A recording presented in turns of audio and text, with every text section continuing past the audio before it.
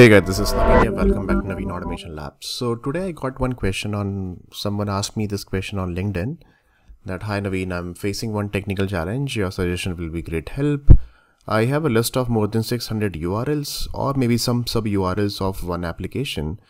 I need to check for any broken links present or not for each of them. I think that's pretty simple.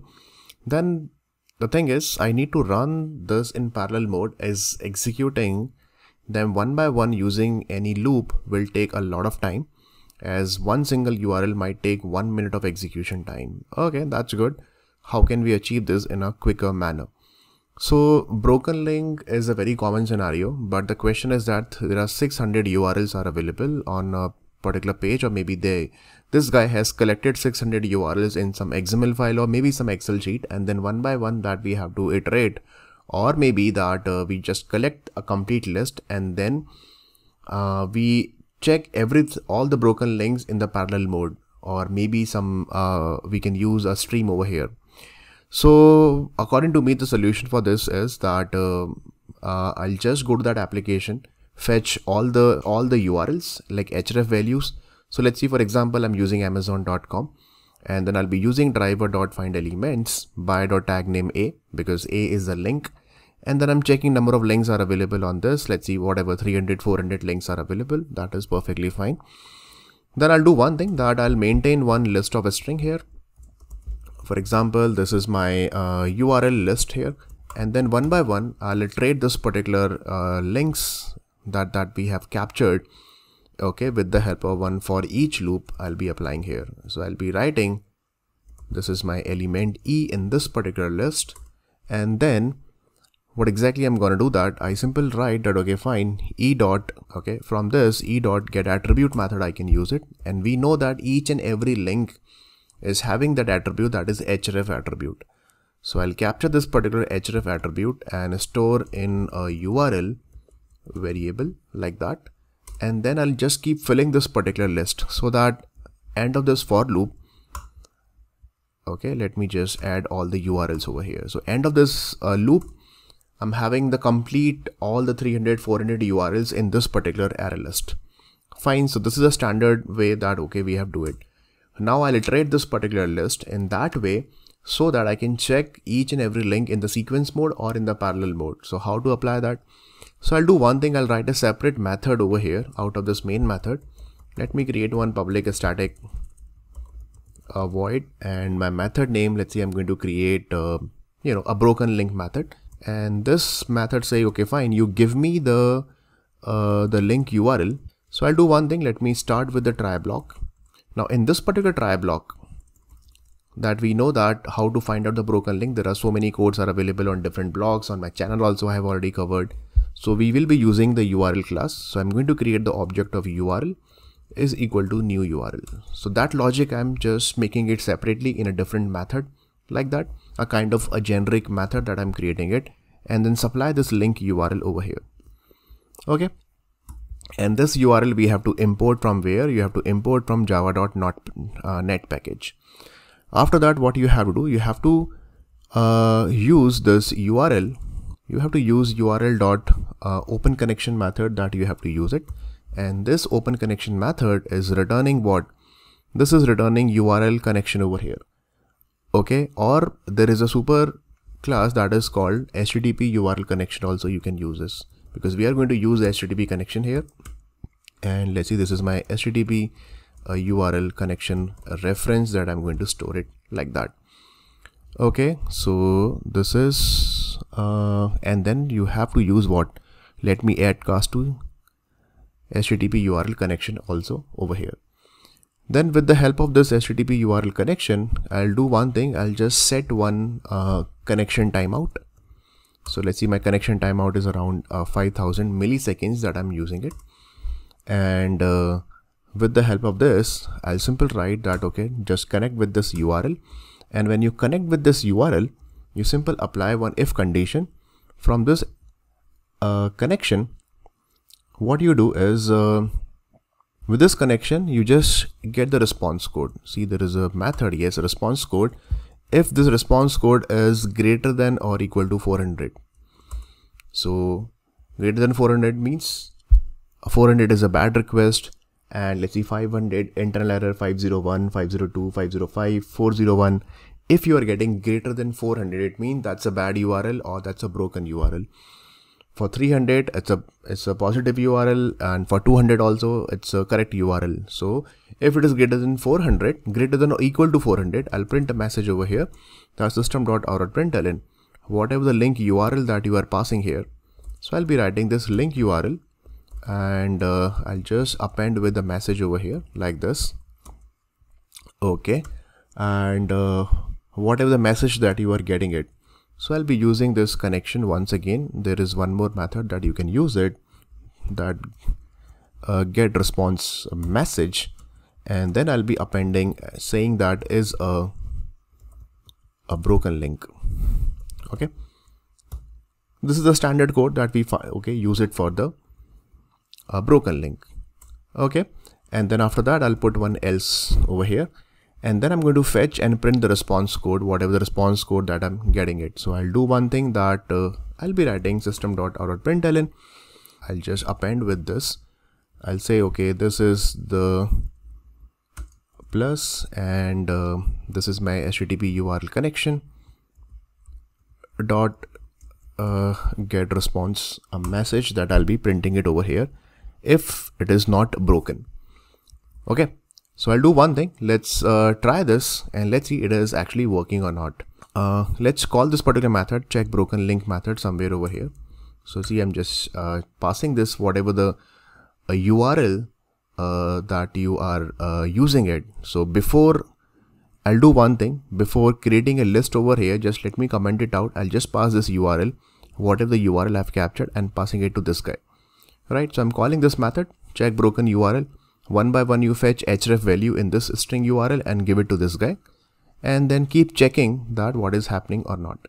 Okay, and then let's see it is working or not. So I'm using it on Amazon, and I'm pretty much sure on Amazon there are multiple broken links are there. Okay, so let's come over here. You can see there are 280 links, and then see, this is awesome.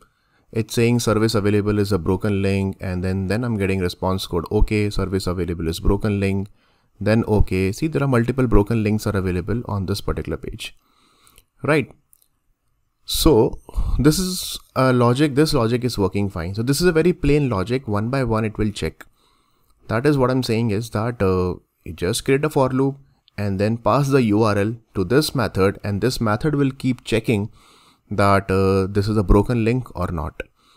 Okay, but the question is that this guy asked, actually what exactly he asked, that you have to check in a parallel mode, or maybe something in parallel mode as executing them one by one using any loop. This is what we are using it, any loop, taking a lot of time, because one single URL might take 1 minute execution time. Obviously, if there are 600 URLs are there, 600 minutes it might take, right? So what exactly we can do, that's why I'm creating this list. I'll just keep adding this and remove this method from here. I don't want to call this method like that. So just fill this particular array list, and then what you do, you simply apply dot a parallel stream over here. Right, in this parallel stream it will open the multiple streams, and then I'll be using a for each use with a lambda and supply each and every element to this method. So I'll be calling this method now over here. Okay, and then pass what? I'll be passing E over here, and this E is representing what? This E is representing this URL list. So whatever list that you are getting it, each and every element will be given to this E, and then we will supply the URLs element to this method over here. Perfect. And then let's see how much time it is taking it. So I'll do one thing. I'll just create one long variable here. This is my start time, which is equal to system dot current time in milliseconds, and then I'll capture one more variable. This is my end time. So this is end time, and then I'll be writing one system dot out println. I'll write total time taken, what, append with end time minus start time. Make sense? So we will get to know that when we start the list iteration and when we end the list iteration, and then let's see how much time it took. Okay. So obviously guys, this is the list. Either you store in advance in some Excel sheet or in some XML, and then from there you capture and then create a list. So ultimately you have to create a list. That is what I'm doing in my for loop over here. I'm storing each and every href value in this particular URL and keep adding this URL in this particular array list. And then I'm applying the parallel stream over here. So let's run it and let's see it is really improving the time or not. So or you can run in the headless mode also, that is fine. But see the console, there are 280 links are available on the page, and see it's very fast, awesome, as compared to the previous one. And let's see how much time it took. This is absolutely working fine. Each and every links are getting checked, and see it took around 18 seconds. 18,433. It means around 18.4 seconds it took. Okay, so I'll do one thing with parallel stream. It took around 18 seconds, right? I'll say 18.4 seconds. Now if you apply the same logic with a normal for loop or with the normal stream, so with the sequential stream, if you are using it, this is a Java 8 feature. You simply apply a stream. Stream means one by one you check each and every element. This is just like a normal typical for loop. I'm checking it. So let's run it and let's see how much time used by a sequential stream. I'm pretty much sure it will take a lot of time.